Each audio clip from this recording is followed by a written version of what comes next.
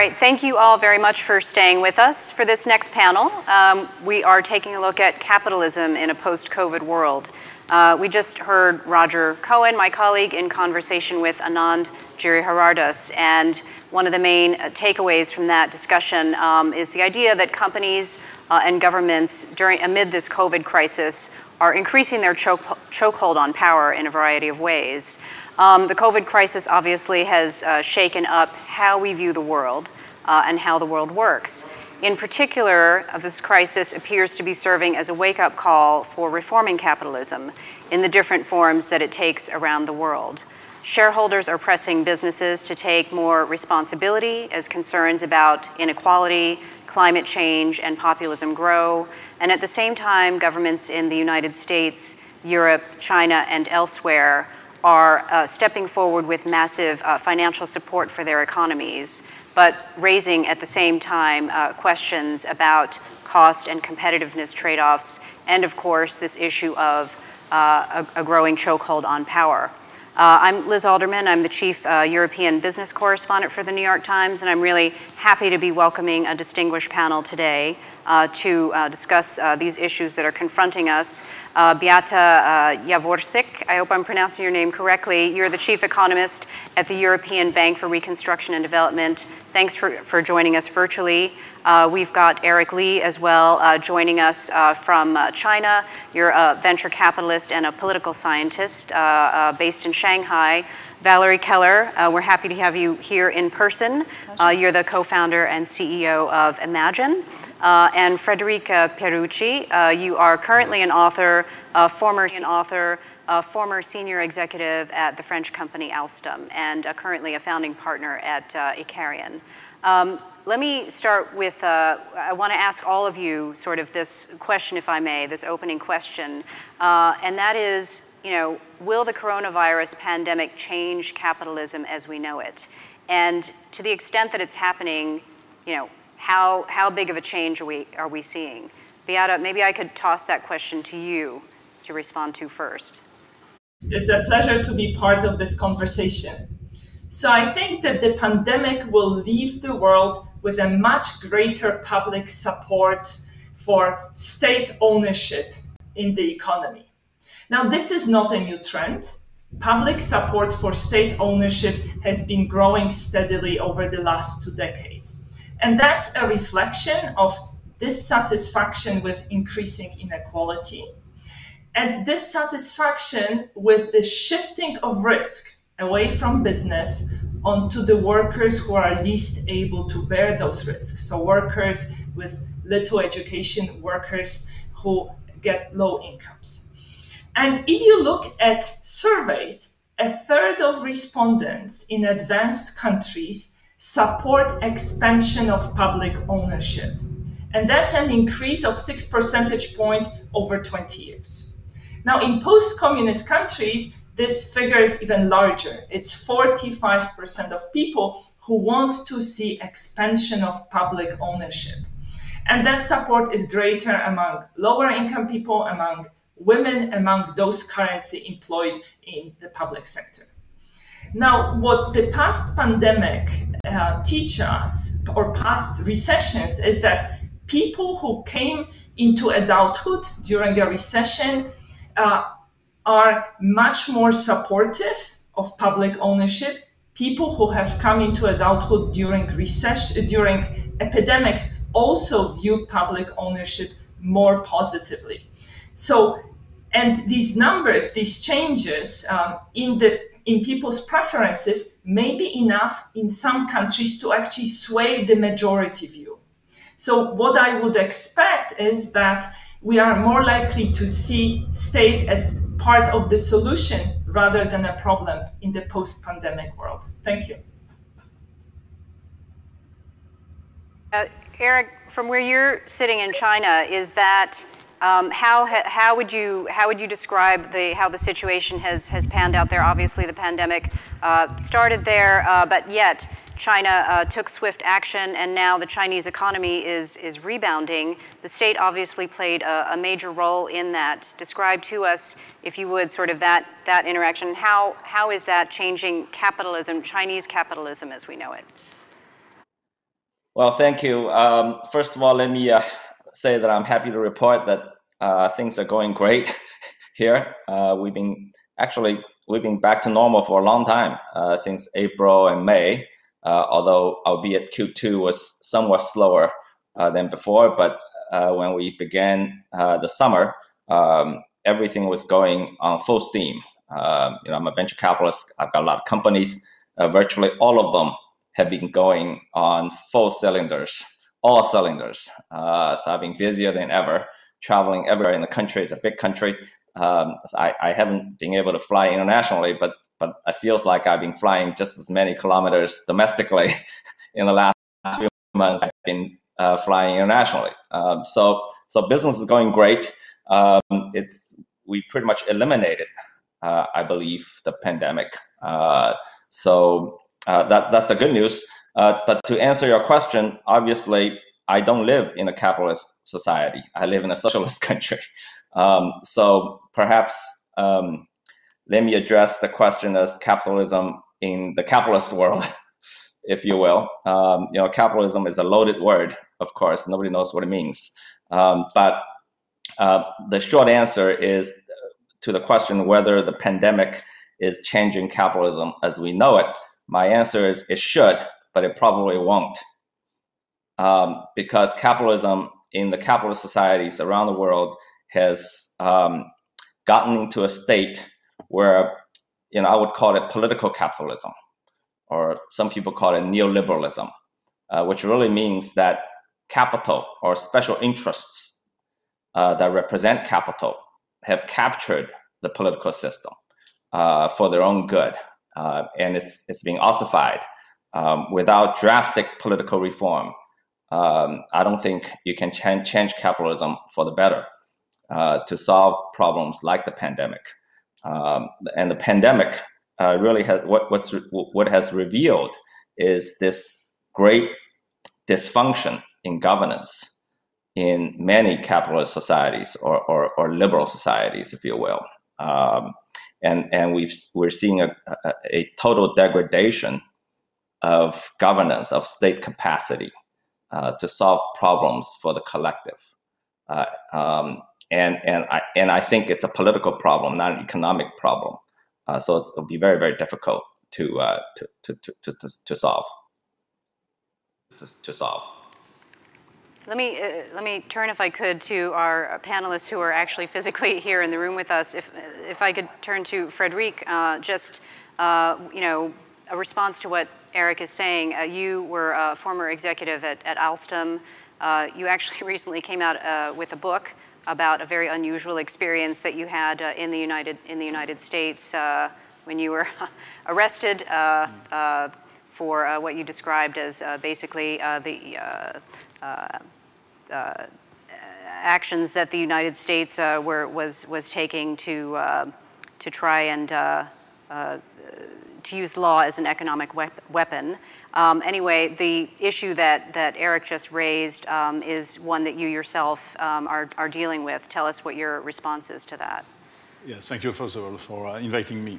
I think the issue with the COVID is that it comes as a situation and a point in time where we had already a big crisis before, a big economic war between China and the US. So it comes at a time where it's a perfect storm where basically we are going through a global leadership change in the world. And the COVID is just going to exacerbate what has been already planted before. And I think for capitalism to work, like for democracy to work, you need three things. You need rules that everybody understands and obey. You need trust in those rules. And then you need to provide people with the hope that tomorrow is going to be better with this system and with any other systems. And in the past few years, I mean, each of those points have been changing. First of all, the rules are no longer obeyed by everybody. Everybody is trying to change the rules. We went from the post-World War II system with the World Bank Organization, with the United Nations, with the World Trade Organization, and so on. And as we see it, people try to change the rules and move from multilateralism to unilateralism. And that's going to be exacerbated by the COVID, obviously, because everybody is going to change the basic rules. And then people have lost trust as well in those rules, because those rules have been also changed, when we saw some issues with IPRs, when we saw issues with data protection, when we saw issues with use of the law as an economic weapon to destabilize countries or companies. So those basics, fundamentals have been changed. So therefore, we have lost the people in all this. We've lost the trust of the people, and this has been also exacerbated by the fact that the people who thought they were living for instance, in a democratic environment, realized that the state could no longer provide them with basic safety, health safety, and economic safety, and so on. So unfortunately, I think we're going to go into a world much more chaotic, but not because of the COVID. COVID is just going to accelerate what's been planted for some time. Valerie, I see you nodding your head at that statement. I mean, imagine your group. You work obviously sort of with CEOs who are trying to respond in a better way, I guess, to increased pressure that stakeholders are bringing, for companies to act in a more responsible way. Tell us about, this issue of trust that is being brought up in this discussion. How can companies, especially at a time like this, get the trust of more people, also in an economic environment where, despite noble pledges that are being made, the economic reality is going to be very harsh. We're going to see rising unemployment, more social distress. Talk to us about those challenges and how you're navigating them. Yeah, happy to. So if I also go back, Liz, to your question of saying, will COVID change capitalism? I would suggest to us that the future is already here. It's just unevenly distributed. And by that, I mean it already has changed it. So if you look at essentially this fact that we are globally interconnected, we have realized that we can respond quickly to global challenges if and when we need to, but I think we've also realized that there's nobody driving spaceship Earth, as Buckminster Fuller said as well. And so I think what we see is a realization that there is a concentration of political and economic power, and there is a question that says, okay, but is that working for all of us? And then how do we, as individual leaders or people who are in positions of power, operate within that reality? So if I give an example by that, I mean that even just looking at the New York Times, was it 2 weeks ago? The special edition that you did on essentially the commentary on the Milton Friedman essay. 50 years on. And essentially that was a bit of a mea culpa that says actually that didn't work. It didn't work in terms of really making sure that we had people who could find safe livelihoods and also within our planetary boundaries. And so if you look at then saying that was a seminal shift, I believe, that is ushering in a clarity that says there's an awareness that capitalism as we knew it, this Friedman ideology hasn't provided for freedom for human beings. We're here talking about democracy and the ability to live a great life as humans and find meaningful work and be connected. So what I see and we have seen is there is an awareness and an agreement that it hasn't worked. That's the starting point for understanding that it's different. I think of another seminal moment. And the CEO of Walmart, one of the world's largest companies in the world, global. So standing there saying to the leadership of the world who was listening onto this on their shift that says, actually, the Friedman ideology and capitalism hasn't fully served us well, and that Walmart is shifting to a regenerative company. That is a mindset shift that will change how it does business and what it does business with. So where we come from this is saying, look, you can sit there and do what Anand often does, which is push on businesses as being bad and evil. Human beings are the system. We talk about we want systems change. It's some people who are in current positions of power. And the thing that I and we are seeing and imagine is that these CEOs are human beings who also see what time it is, who also understand that we were on a trajectory to 4 degrees, who see what's happening in terms of our biodiversity loss, that our species has been fundamentally killing off other species or somehow not solving and caring for that, and who understand that the world doesn't work if people aren't employed, don't have living wages, and don't feel safe and protected.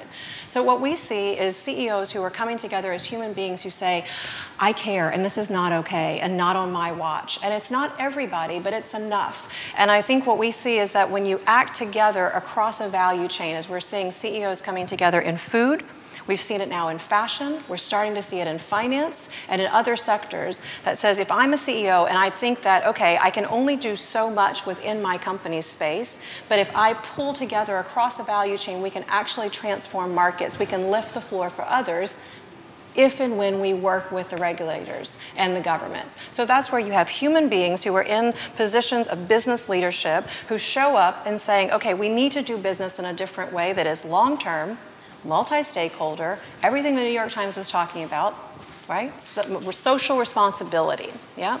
But we can't do that by ourselves, and we have to work with the human beings who are in positions of power in the regulatory environment. So when we have CEOs coming together and say, how can we help the EU Green Deal not become a brown deal? That is, how do we work with the regulators to say, how do we create the right incentives for us to be able to do what we know we need to do to help transform, if that case, food and agriculture, in other cases, fashion. So I think it's already happening, and I think the other thing that isn't a done deal, and this is the part that really worries me, is, you know, Eric was saying here in China, it's back to normal. And I remember a CEO, and I shared this story with you before as well, a CEO, a woman who was in China, and she told me, she said, you know, Valerie, I am the future, because what's happening here is just as Eric said, you know, there's hope for you guys. It can be normalized as well with where you are. She said, I'm like anybody else. I understand that there's no planet B. I know that business has a social and environmental responsibility. I see the data that says ESG companies have actually outperformed by 66% others in this environmental crisis. She said, but if to be honest with you, when I see the smog coming back over Shanghai, I'm encouraged because I feel like we're back on track. And this notion that says, well, wait a minute, we can't have healthy people on an unhealthy planet, and this isn't going to be a trade-off between can we provide for jobs and livelihood, and can we actually take care of the environment and do the changes that we know we need to do. So I think that the shift has happened in terms of an awareness that the current system as it's been hasn't provided for all of us and our host environment.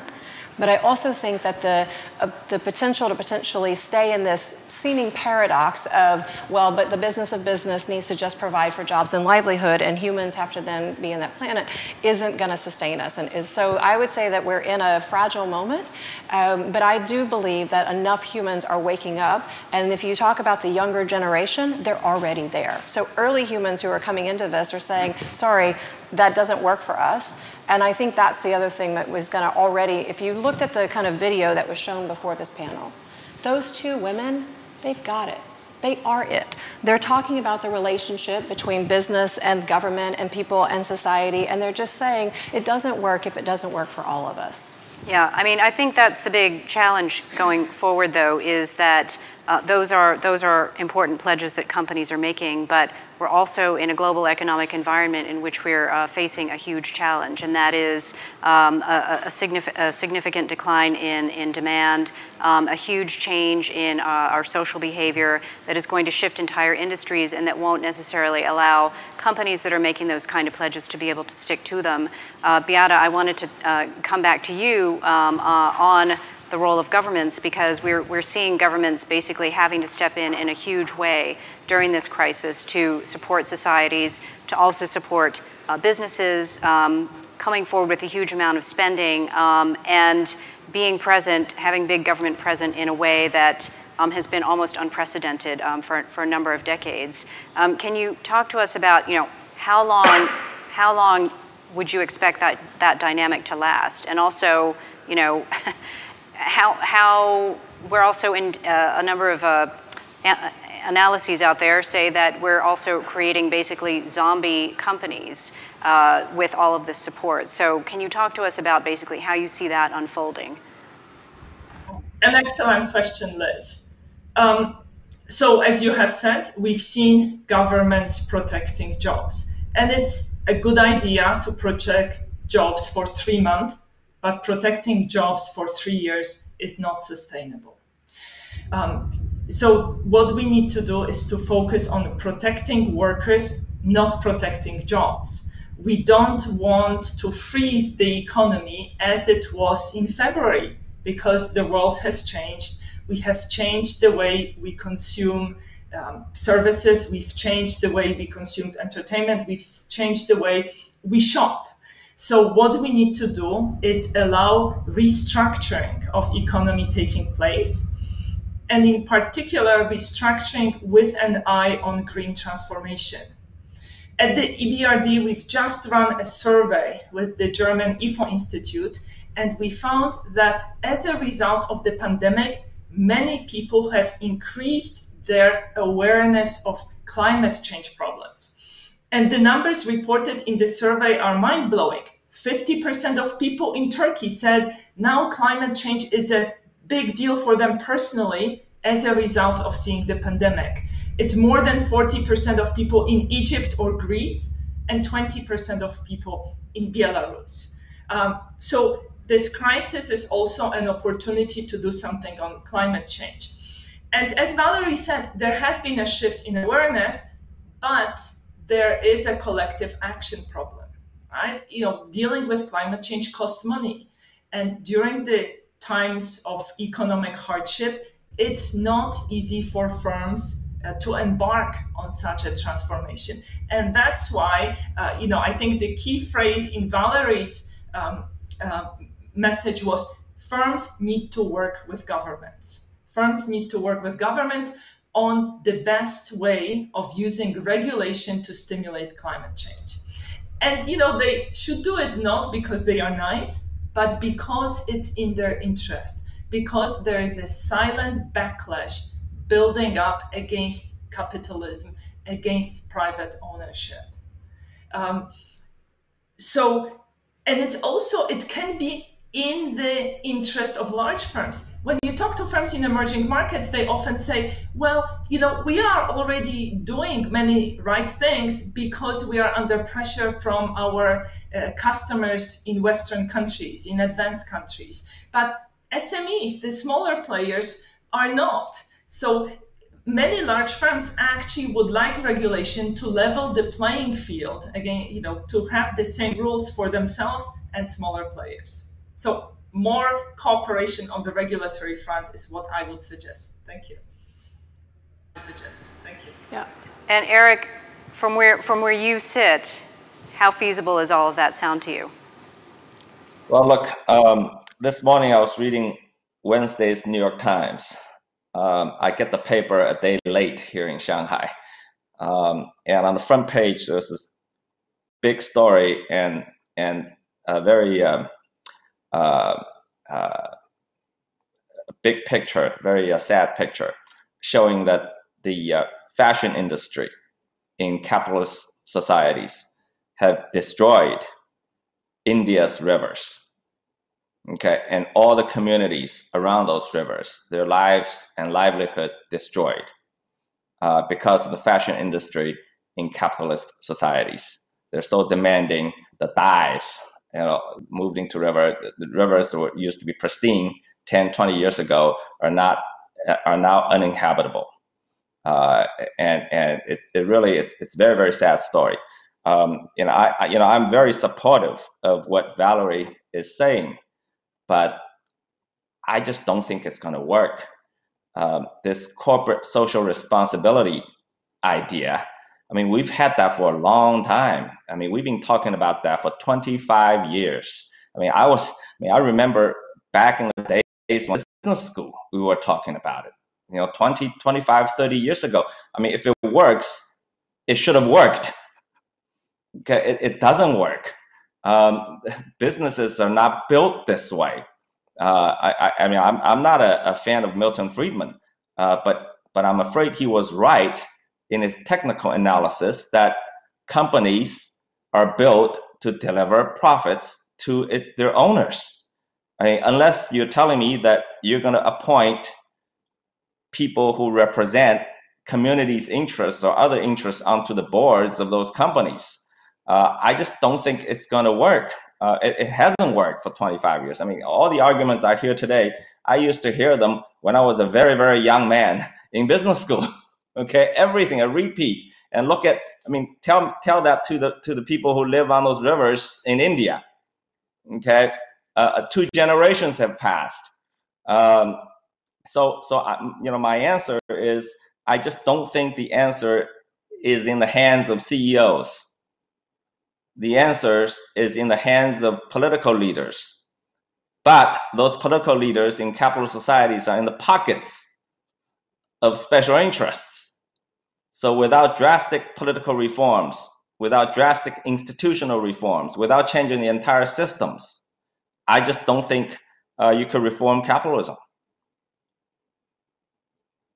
That's a really important point that you're making. I do want to give Valerie in a moment a chance to respond, but before I do, Frédéric, what is your view? I mean, you are somebody who, a former chief executive of one of the world's biggest companies, who yourself have also worked with governments. What is your view of what Eric just said? I agree with Eric that companies are not going to change because they are not built as such. I think only government can impose things to companies and people. And I think Valerie, you're right. This is going to be coming from the young generation because those young kids, and this young generation, they are built in a completely different way. We've seen during the COVID crisis that a lot of countries are too dependent on low-cost, just-in-time deliveries of goods. So there's a big shift now towards reindustrialization of some countries, at least on strategic product. This in itself is going to stop some of the crazy flows between countries that, importing oranges from all over the world, to Europe, it doesn't make any sense. So, and also some other strategic products. So I think the pressure is going to come more from the street that people will want to feel safe at home. They will want to make sure that they have a mask, that they have a hospital warning, that they will want to make sure that they keep their job. And in order to keep their job, they want to make sure that they can manufacture the goods at home and so on. So I think we're going to see this shift, and we already see this shift. A lot of countries are saying, okay, I don't need so many trade agreements with so many countries. I can do it on my own. This trend, I think, started some time ago, and this is exacerbated again by the economic war, because if you look at the economic war between China and the US with the European in the middle, you see a lot of countries saying, I'm going to put a wall around me, Look at the internet. It's going to be probably broken up into 2 or 3 internets because nobody wants their data to be shifted right and left. Nobody wants to be spied right and left and so on. So we're going to see this move. This move is going to, at the end of the day, it's going to be a new kind of capitalism. It's not going to be sovereign. It's going to be a new kind of capitalism that we need to build. But I think the good thing about this new world is going to be for the environmental. It's not going to come from the top. It's going to come from the street. That people will want to buy locally, will want to basically use the local economy and develop their local economy. Mm-hmm.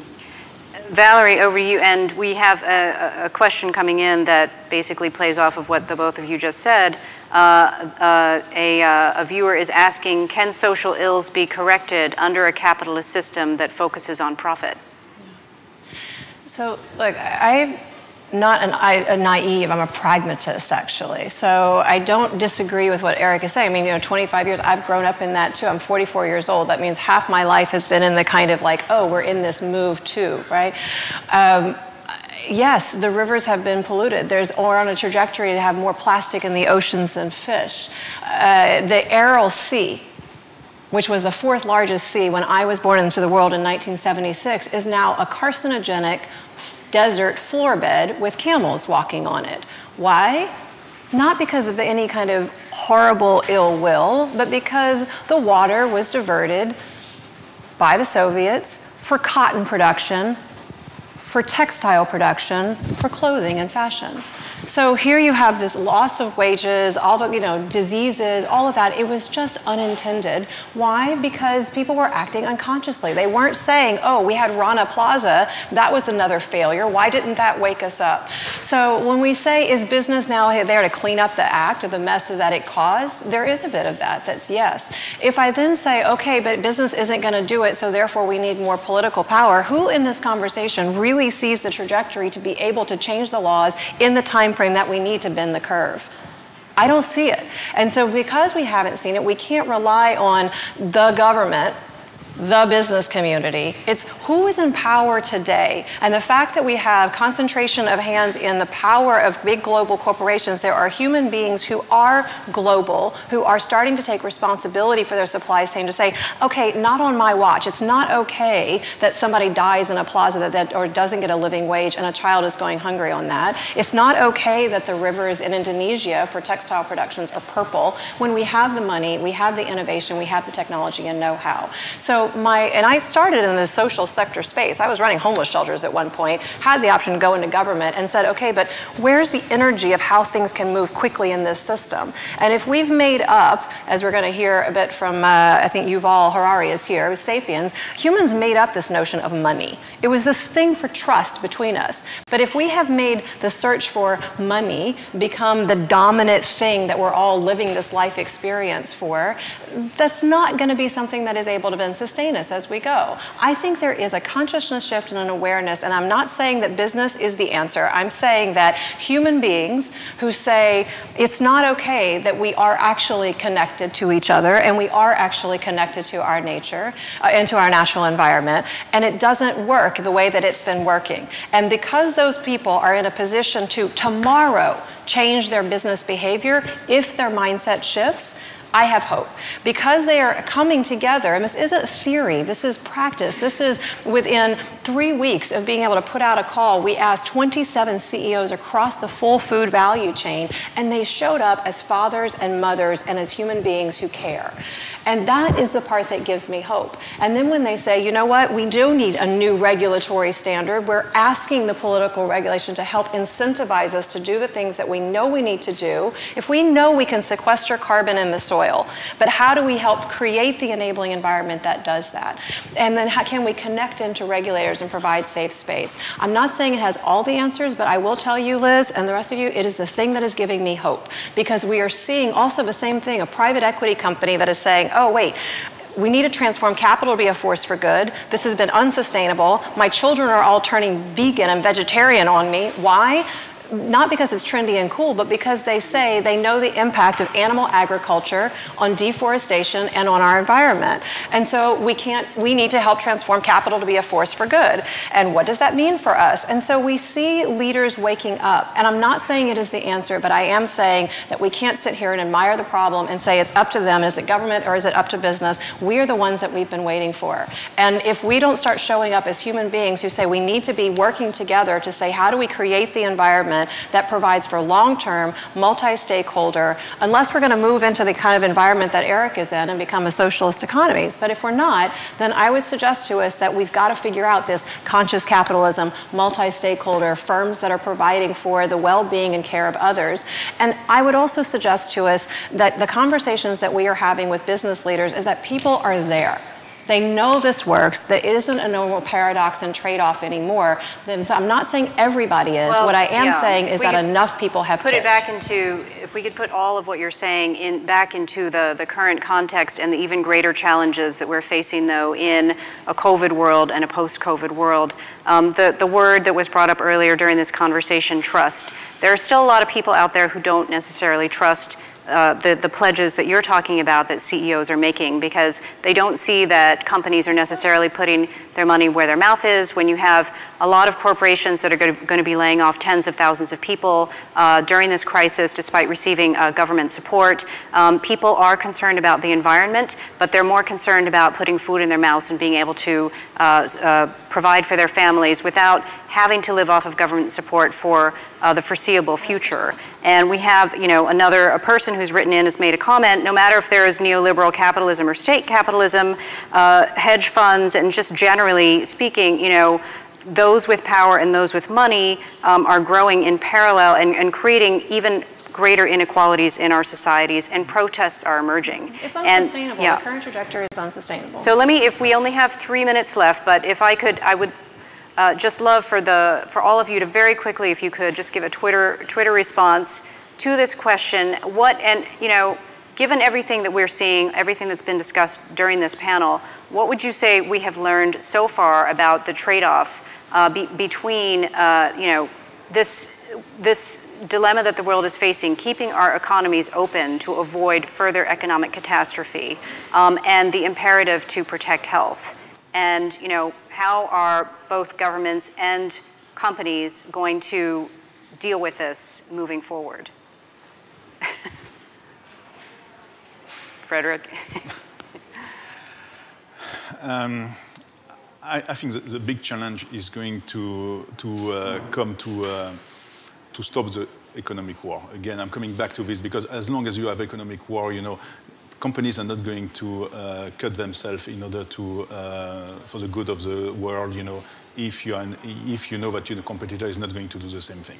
Oh. So, and if you're going to talk about ESG norms, okay, maybe, but if people believe, again, I come to the same thing, if people believe in the rules that are being laid out, yes. If people believe that nobody's going to cheat, yes. But right now, if you don't have the trust, and right now we are not in the moment where trust is there between big nations. So if you don't have the trust, you need something else to make it work.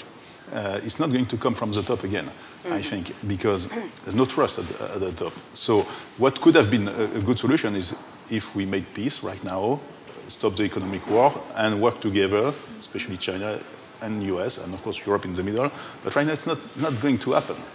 Yeah. And it's not going to happen for many, many reasons. So the only way for me this is going to change the paradigm is if people are really imposing this on everybody. On everybody. People demand short supply chain. People demand local product manufactured in a socially, environmentally nice way, and so on. This is going to make change the world. I think coming from the top right now, I'm not very optimistic on that stage. Great, very good. Well, I wish we actually had more time to talk about this. I was hoping that all of you could answer the question, but thank you very much for joining us, and this is clearly a discussion that needs to continue in the future. Thank you very much for being with us. Thank you. We really appreciate it, and please stick around for the next panel.